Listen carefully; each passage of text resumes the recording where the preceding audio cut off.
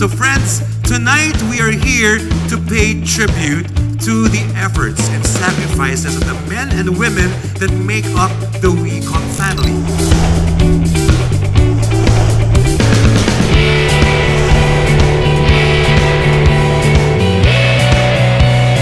We are also here perhaps to know a little bit more about the direction where WeCom is headed, but more than anything, we are all here to party.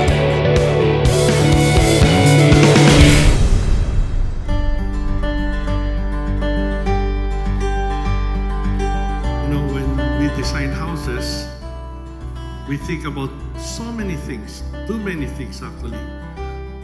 Too many thoughts goes into the process of developing a house. But to Cesar, it was very simple, straightforward. The design is exactly what people need.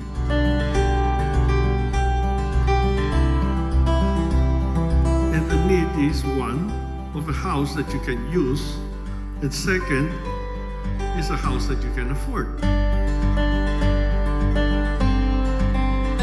So imagine luck and also having a clear mind. That's a very potent combination. Okay, go slow. Spell the flowers.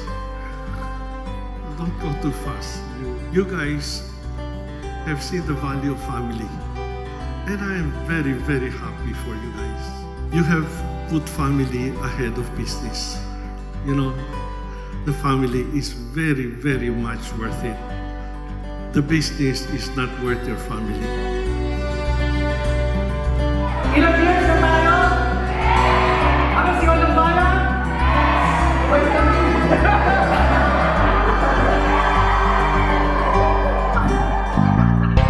Tonight is a night to reminisce the things that we've done, to celebrate, and also to look forward into what the company has in store for everyone.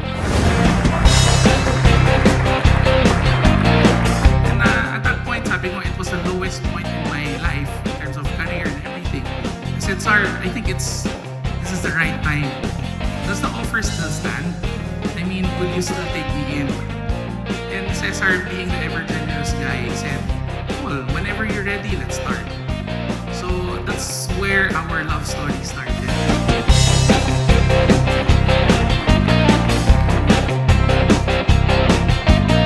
For that, I'm thankful. For the guys that don't know Cesar, sabi ko, I want to say it tonight, sobrang thankful ako sa kanya. Not only to him, also to Uncle Jerry, to my dad, my mom. They really prepared us for this.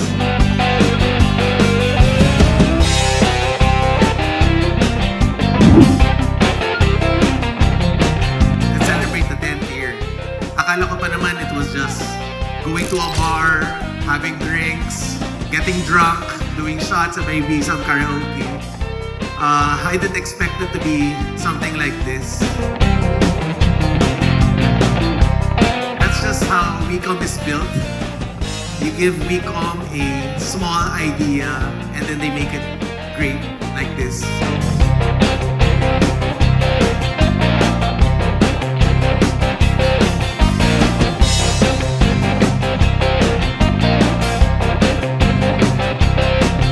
Thank you to the people that really brought us here